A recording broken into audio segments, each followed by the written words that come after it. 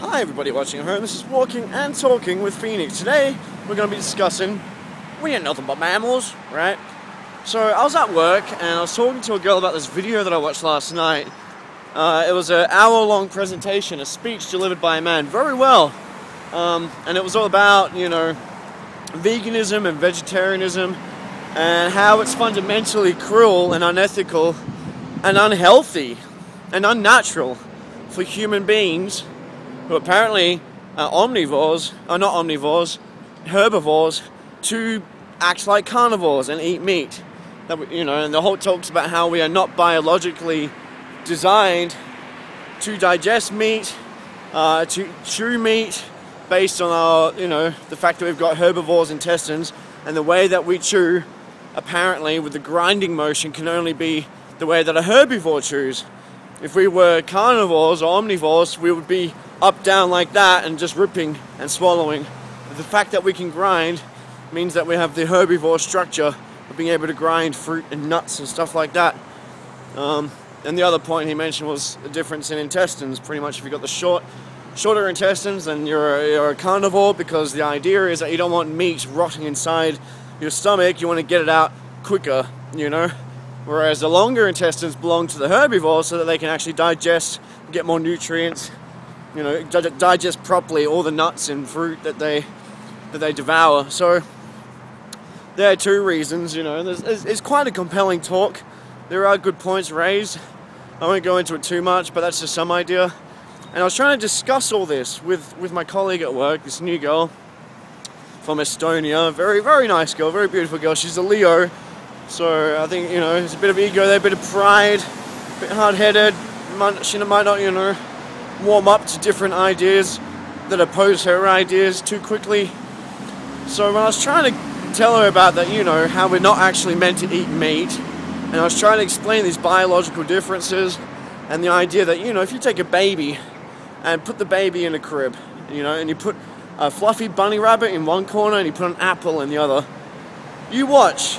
And every single time, the baby will instinctively end up going for the apple as a source of sustenance, And that's the idea that, it's all about instinct. Animals don't need to watch, a cat doesn't need to watch its mother or father hunt a bird in order for it to instinctively pounce upon a bird, execute its prey, and start devouring that fucker. It's ingrained in its design, the instinct to survive, to eat.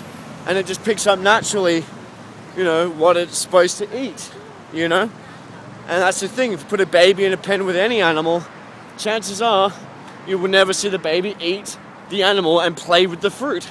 You'll see the baby human playing with the bunny rabbit or the animal and eating the fruit. And I was trying to just convey this point and relay it from the video I watched. It's basically about, how we are instinctively herbivores and we just acquire this taste from birth for meat because it's stuffed down our throats with all the conditioning behind how it's all fine and dandy to eat meat, and animals are unequal and they don't think like us and they don't process pain the same way, so it's okay. All this propaganda. And basically she said, oh well, that's stupid. It's stupid, the whole thing with the baby. Of course the baby's gonna eat the fruit because it has to learn to eat the meat and blah, blah, blah. If no one shows it, why would it eat the bunny? And I'm like, well, if it's instinct, it would. Just like any animal, every animal knows from birth instinctively what it needs to do in order to survive. Sure, in terms of acquiring, in terms of defending, some things the parents are there to guide them, and lead by example. But generally, if you leave an animal alone in the wild, they will pick it up. And at this point, and this is the point of the whole talk right now, my friend and colleague said that, well, we're not animals. We're not animals, you can't compare us. And I think it was a bit of a translation issue. I tried to convey my point because we were coming from two very different ends. I was discussing the physiological similarities between all biological organisms, especially in the mammalian kingdom, and how we all, in principle, have pretty much the same design. We all fuck and eat and shit and breathe, and they experiment on animals for a reason, because you can actually cross-reference the effects of certain things on certain animals to humans. And that was that was how I was coming across. I was talking from a physiological sense in comparison, whereas my friend and colleague was coming from a psychological sense. So she kept saying, oh, well, you know, I think it's rude, and I don't like your attitude saying that we're all animals. You know, some people can be animals, but we have a choice to be better than that and to spiritually evolve, and, you know, we're more consciously aware and all this. And I tried to explain that, yeah, I agree with you. We have very different thought processes and much more highly developed brain and highly developed aptitudes that separate us from the animal kingdom in a significant way, but it doesn't separate us entirely, and we're always going to be connected. I mean, what? Are we going to take a creationism perspective and say that humans are just created from nothing and they've got no ties, no relevance, nothing, no connection to the animal kingdom? Well, we're going to say they just came out of nowhere and they didn't gradually evolve through a series of organisms before them that weren't human? We all know evolution. I think it's safe to say if you have half a brain and some rationality cranking in that brain, you can see the principles and the reliability of the idea of evolution, even the evidence for it, over the idea of creationism, the world being created in 7 days, humans being created as these superior beings, totally separate and different and higher than all the other animals. And this is basically, you know, I don't get that point of view. So I was trying my hardest to communicate this idea that, you know, physiologically there's comparisons. You know, you can learn a lot about humans by looking at the way animals behave, especially, you know, orangutans and all our certain monkeys, but boas. So, and she couldn't understand what I was talking about, or maybe she didn't want to understand, and she interpreted it one way, and she just wanted to stick with that interpretation and just defend it, just so she could have something to fight against and conquer and prove herself above. I don't know. But it's not really about that. It was a bit frustrating, because I was like, I had to repeat myself. You're right, consciously speaking and spiritually, we're not animals unless we choose to be. Physiologically speaking, looking at the vehicle we have, you know what I'm saying? The vehicle, it stems from a history of development which has ties to the animal kingdom. You know, you shouldn't judge your spirituality or take offense at someone judging your consciousness because they're talking about your body being an animal's body. Your body is not your spirituality nor your consciousness.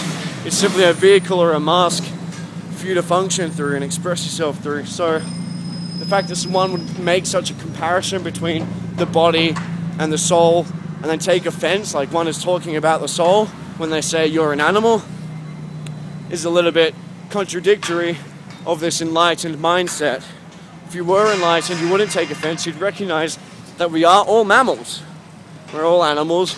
Difference is we're domesticated and conditioned to develop our aptitudes in very different ways. Just in the same way that you can domesticate certain monkeys, birds, to communicate and speak and behave in ways that they never would under normal circumstances. So it's all really about conditioning and domestication that separates us in a great way from our predecessors. And even if you look at previous humans, cavemen, even the people in the medieval times, and compared them psychologically, all their different aptitudes to where we are now, you would see great differences. You know, and one could even say, well, they're animals in comparison.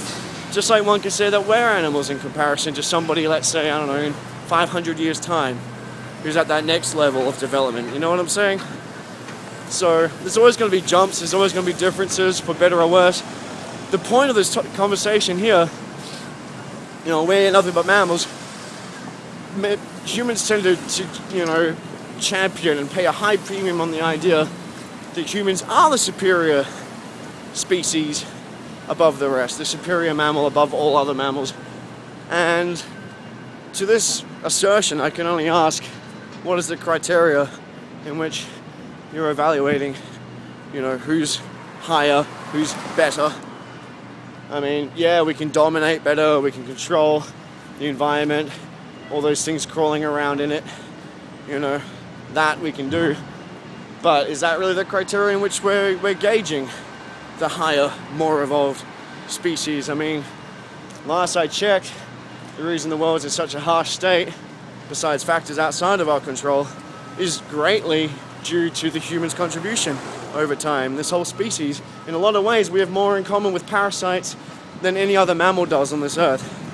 If you look at the way other mammals operate in their respective kingdoms, all the other animals, there seems to be a general flow, natural flow, everything works together in harmony, and there's no real huge imbalances. You know, even people say, well, what about termites? Termites break things down, you know, they're agents of change, which is natural and healthy. Humans like to build things that stay fixed through time against nature, and because termites break these things down, introducing change, we call them a nuisance. But it's only relative to our set ways of having things fixed and maintained over time, which isn't really as natural. So, I don't know, in many ways I could say that humans are the least superior, they're the most inferior species compared to all other animals. Really, if you look at how much we are contributing positively and how much we are taking away negatively and contributing negatively to the world and all its inhabitants, I'd say that, yeah, sure, we're very crafty, we're very tricky, very clever and innovative, and you know, the ingenuity we have is impressive.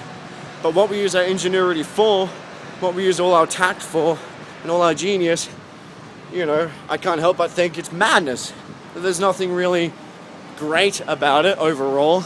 It's not really doing more good for the world overall, and it's actually making things worse. You know, the principles by which we are compelled and by which we act, that we operate on, our motives, our motivations, our values. You know, as much as we like to idealize ourselves as being more superior, in all actuality, when you weigh up all the walks against all the talks, you will find that we are stomping this ground into oblivion, this earth into oblivion, its creatures into oblivion, you know, the water, the food, the air, we're fucking it all. Even though we do have the ability to vastly improve all these things and work in a more harmonious fashion with everything else, we don't. We seem like we're disconnected from the rest of nature, from the rest of life's creatures, from the earth itself. Like, who needs the environment to survive, right? And so in that way, you could say that, you know, we are the least natural, we are the most separate and therefore the most inferior, because we're not up on the ship of nature, the ship of the earth and what's good for everything in a cyclic system, but we're in our own destructive and closed system, and that doesn't really seem superior. That seems quite retarded by all definition, completely deviating from the norm in a detrimental way. Anyway, that's my food for thought on that. Feel free to comment on your own thoughts. You know, do you believe in evolution? Do you believe in creationism? Do you think we're separate to the animal kingdom and that we're not mammals?